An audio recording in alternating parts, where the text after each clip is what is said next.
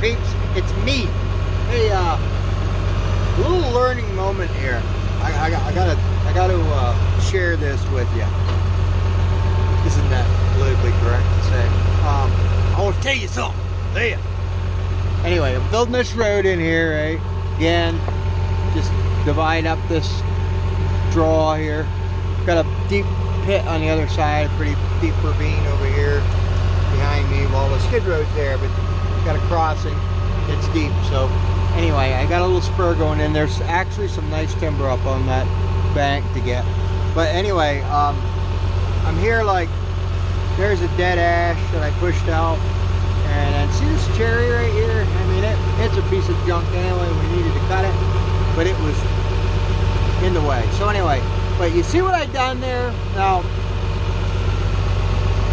I pushed it in there, and that isn't the safest thing in the world, okay? But here's what I wanted to bring up. Here's the point I wanted to bring up.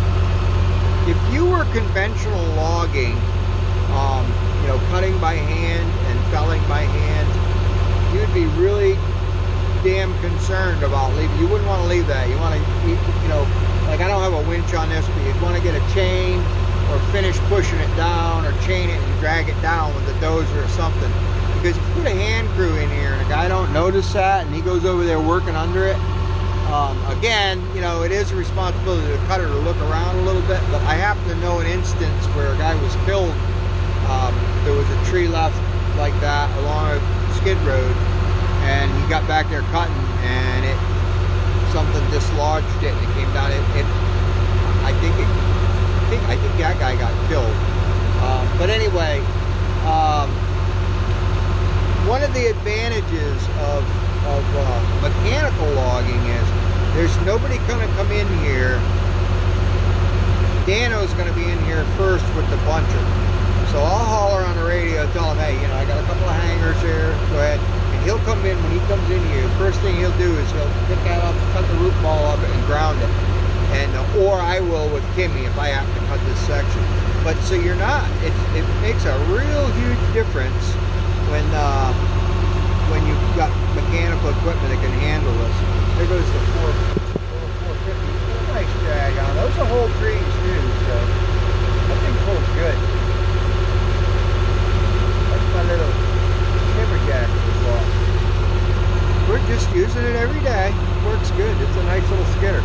Works real good with the chains on it. But like on the hillsides, just make small bundles and drag them up to the top, and they double them with the big skidder. But he's dragging them all the way out now too. But anyway, I wanted to bring that up. That's, you know, if you were conventional logging, that can be a real dilemma right there. Yeah, I could kill somebody if you don't ground it. But like right now, I might shove it a little bit so I get it down. But if I can't, instead of ripping everything to pieces, just wait for the buncher to come in. He'll grab that, or I would with Kimmy, whatever. We'll ground that, safe as can be.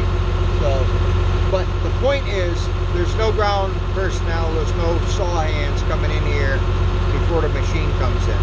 So he's probably a couple hours behind me. He'll come in and get this stuff all taken care of. So it makes it a lot safer. That's my little safety tip for today.